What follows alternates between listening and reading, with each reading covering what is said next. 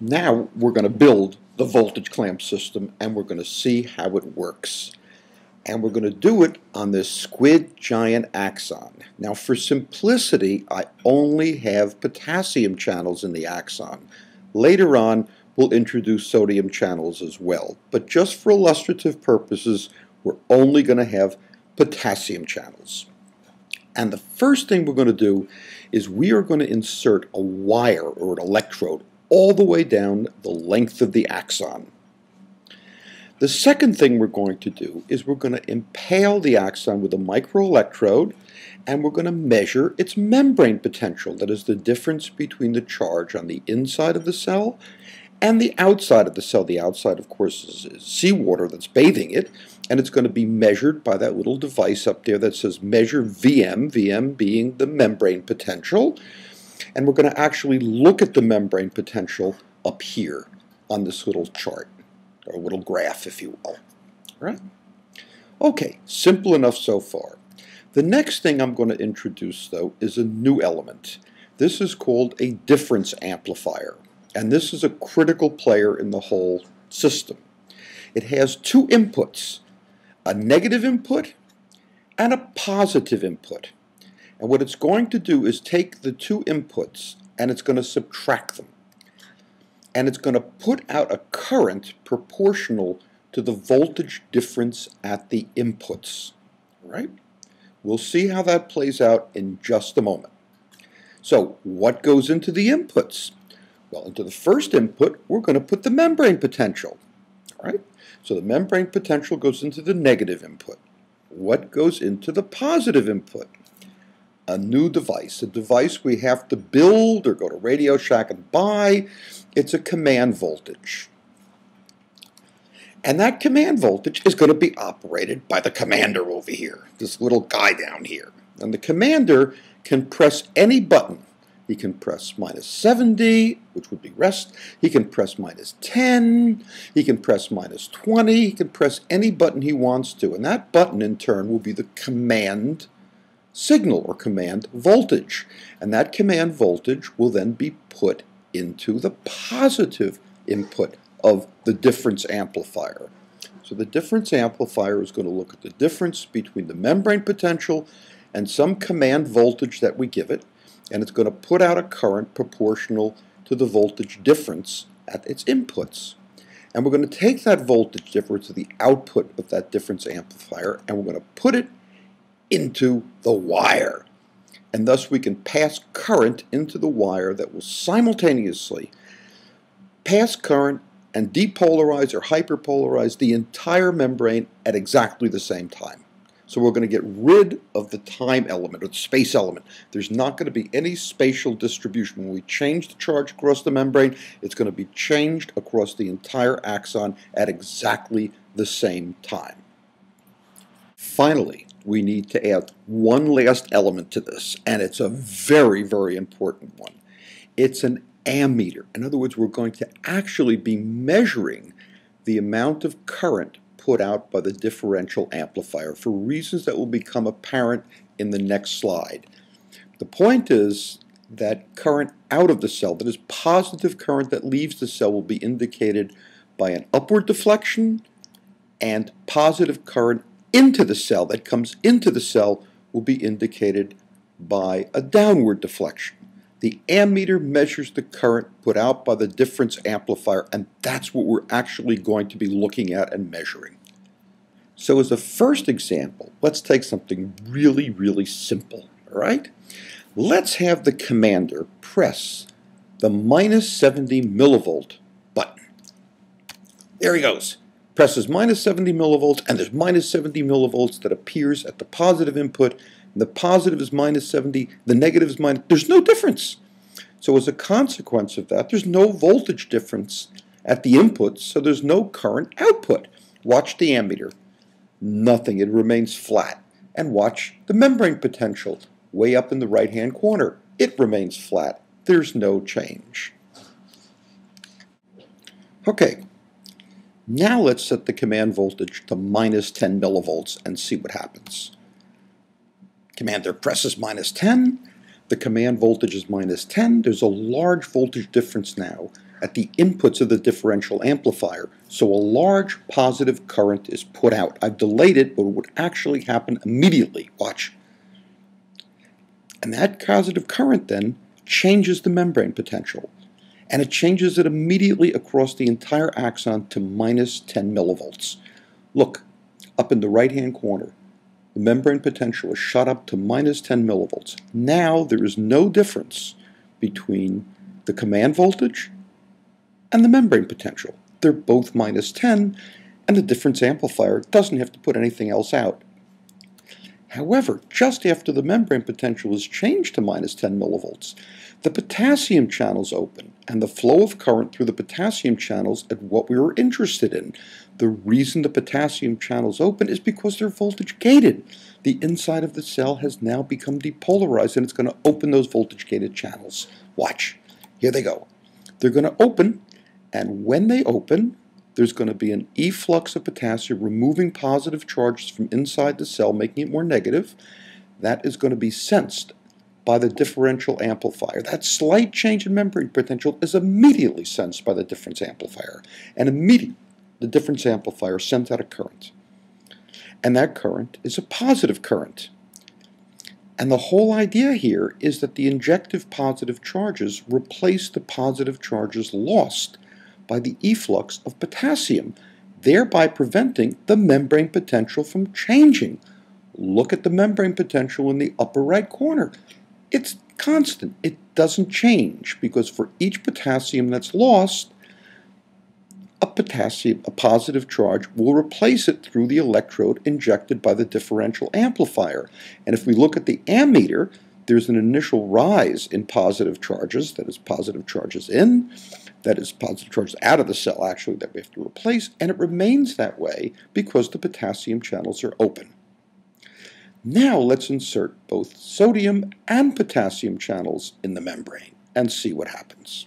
Okay, now we have sodium and potassium channels, and we clamp the membrane potential at minus 10 millivolts. The inside is minus 10 millivolts. So the command potential and the membrane potential are equal, and the difference amplifier isn't putting out anything at the moment. However, the sodium and potassium channels will open. First, the sodium channels will open, and that's going to bring in an influx of positive charges. And that slight change in membrane potential, again, is immediately sensed by the difference amplifier, which puts out negative charges. Those negative charges negate the positive charges. As a consequence, the membrane potential doesn't change. It's gained positive, but it's gained an equal number of negative charges. The membrane potential is not changing.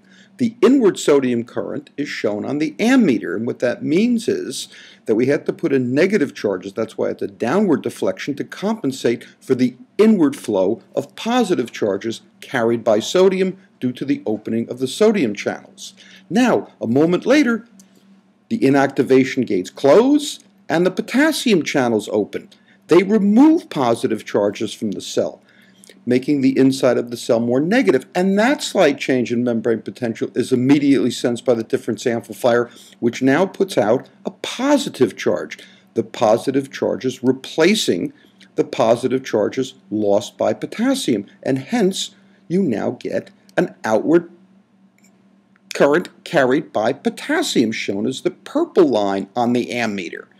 This is the classic example of the flows of current that underlie the action potential. An inward sodium current followed by an outward potassium current.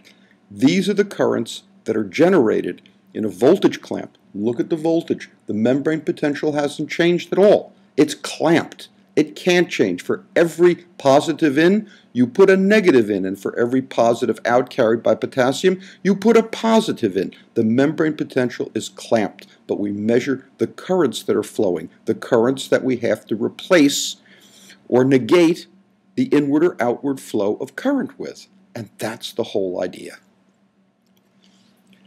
Next, let's clamp the membrane potential at plus 55 millivolts. That's the sodium equilibrium potential. And let's see what happens. Okay? So we're going to clamp it at plus 55. The inside of the cell is plus 55. Look at the membrane potential in the far right corner. It is shot up to plus 55 millivolts. All right, remember, these are voltage-sensitive channels. They're open by depolarization. So again, the first thing that happens is the sodium channel's open. And watch what happens with sodium. Nothing. Sodium comes in, but it's bounced right back out. That is, there's no influx of sodium because for every sodium driven in by its concentration force, one is driven out by the electrical force, the positivity inside the cell. There is no inward sodium current. Look at the ammeter. Now the inactivation gates close and the potassium channel is open, and there is a huge outflow of potassium. Why is it huge? Very simple. It's huge because there's such an enormous driving force driving it out. It is driven both by its concentration force, because it's more concentrated on the inside than the outside, and it's repelled by the very positive charge on the inside of the cell. And we have to replace those positive charges through the electrode inside the axon. And hence, we get a very large outward positive current carried by potassium as shown by the purple line in the ammeter record. So these are the classic records of current flows underlying the action potential obtained by Hodgkin and Huxley. When the membrane potential is minus 10 millivolts, you get a total current composed of an inward sodium current followed by an outward potassium current. However, when the membrane potential is clamped at plus 55, you only get a potassium current. There's no sodium current because we're at the sodium equilibrium potential. And from records like these, Hodgkin and Huxley surmised that the sodium channels must have an activation gate that initially opens, followed by an inactivation gate that closes. And they also surmised that the potassium channels must be a little slower than the sodium channels. You can see it. The purple record starts a little slower than did the bottom record, the dashed black line. The slowness, on the other hand, has no inactivation gate. That is, it opens a little slower, but it remains open so long as the cell is depolarized. So all of the currents that I showed you, all the channels that we've gone through so far, were discovered by Hodgkin and Huxley. They were discovered on the basis of these kinds of records obtained under voltage clamp conditions. It is quite remarkable. In the next set of movies, you're going to see actual experiments, actual records obtained by Hodgkin and Huxley. These are old and they're classic, but they're well worth seeing. Hodgkin and Huxley found that as the electrode entered the axon, a negative potential with respect to the external seawater of about 65 millivolts was obtained. This was the resting potential of the axon, and although its existence had long been suspected, this was the first time it had been directly measured. Moreover, when the axon was stimulated, the action potential did not simply fall to zero during the impulse, but became positive with respect to the outside, shown by the overshoot of the action potential. This important discovery suggested that the nerve membrane, which at rest is mainly permeable to potassium, becomes primarily permeable to another ion during excitation. The other ion is sodium, since if its concentration in the external solution was lowered, the action potential immediately became smaller, by an amount depending on the sodium concentration. If, as these experiments suggest, the action potential was dependent on the passage of ions across the membrane, it was obviously important to measure the currents carried by these ions. To do this, it is necessary to hold the internal potential at a chosen value. This is the powerful voltage clamp technique. As a change of potential is imposed on the axon, as seen in the top trace, the currents flowing across the membrane are revealed in the bottom trace. The early downward dip, seen on the left, is the transient current carried by the influx of sodium ions, and it is superseded by an opposite and persistent current attributed to the outward flow of potassium.